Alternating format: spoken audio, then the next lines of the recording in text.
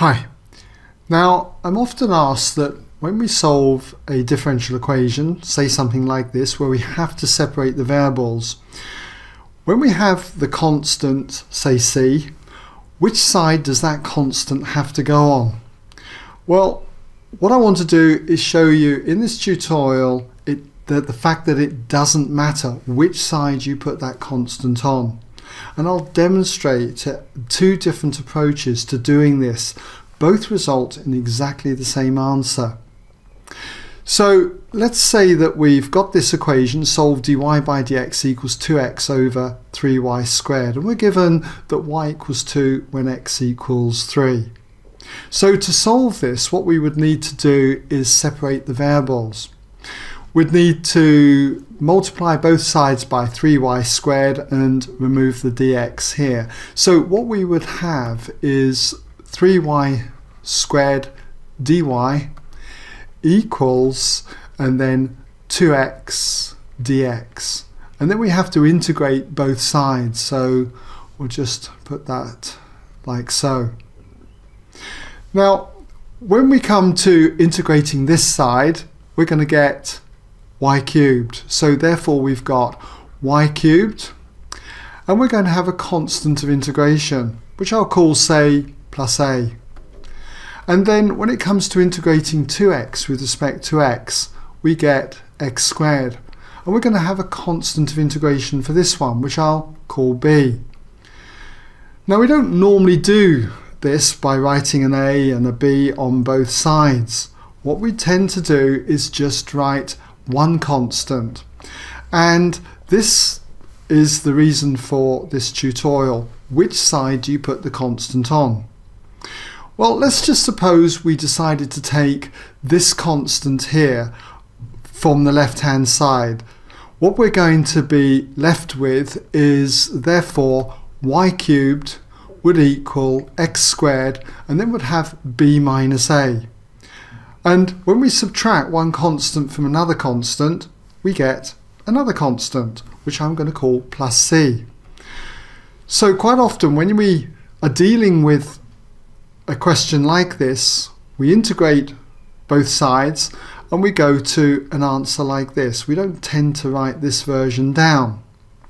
So we end up, say, with c on the right hand side, and then we have to work out what that value of c is, and we use our boundary conditions here. We know that when y equals 2, we're told that x equals 3, and we would substitute these values into our equation. And if we did that, we'd have 2 cubed, which is 8, equals x squared, 3 squared, in other words, which is 9, plus the constant of integration. And if we take 9 from both sides, you can see that we've got 8 take away 9, which is minus 1, so that constant c is minus 1.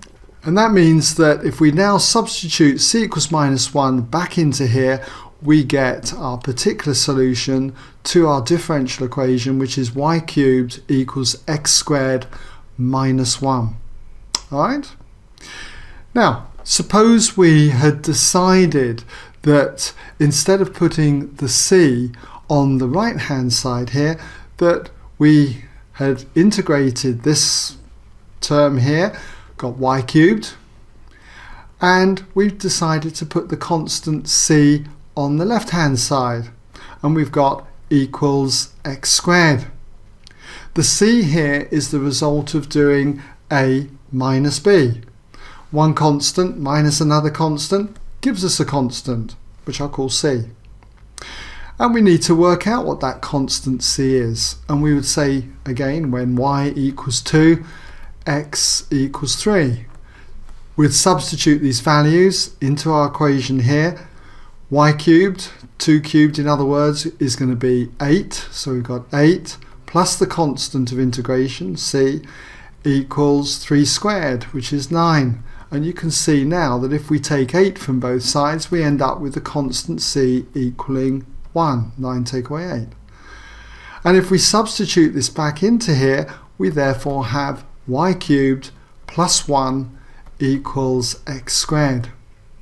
And essentially these two equations are exactly the same. Okay, Obviously, if I take one from both sides, I've got this solution. So it doesn't matter which side you put the constant c on. Okay, I've used c here and I've used c here, and they're both different values for c.